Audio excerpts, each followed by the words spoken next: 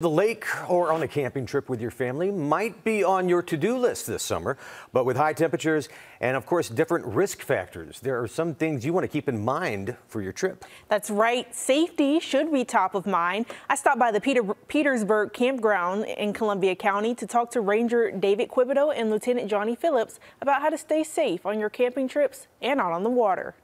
Whether it's out on the water or at the campground with your family, there are a few things to keep in mind even before you hit the road. When you're going camping, first thing you gotta do is actually get here. And checking the tires on your trailer, your RV, or your boat trailer is real important. Those tires never wear out. They actually just get old. After 3 or 4 years, you gotta replace them. But what about when you actually do get there?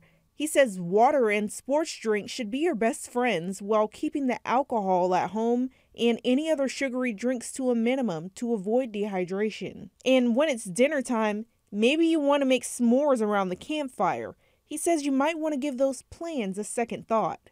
One of the things that I would encourage people not to do, because it's so dry and so hot, is not build a campfire. You don't need it to stay warm, and unless you're going to use it for cooking, I would go ahead and let that campfire be something that you save for a cooler weather type of environment.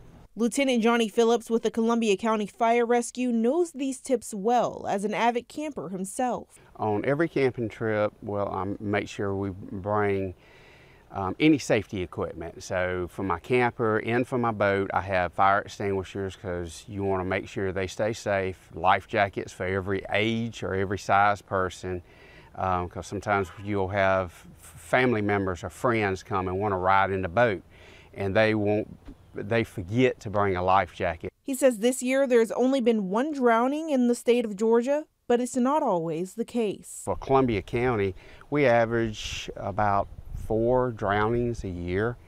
In the state of Georgia is about 10 drownings a year, and a lot of them, could have been prevented if safety equipment and people watching. And after safety, the most important thing is to have fun. Very good. Oh, like thanks. that. Thanks.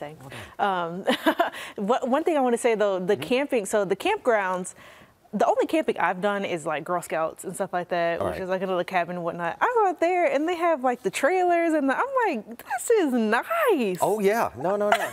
This ain't your granddaddy's camping anymore. Yes. You know what? We ought to go glamping is what we ought to do. Go check that out. They do have an area there for that. We should try that out. I think so. That's the next story. Okay. Morning Mix live at the glamping.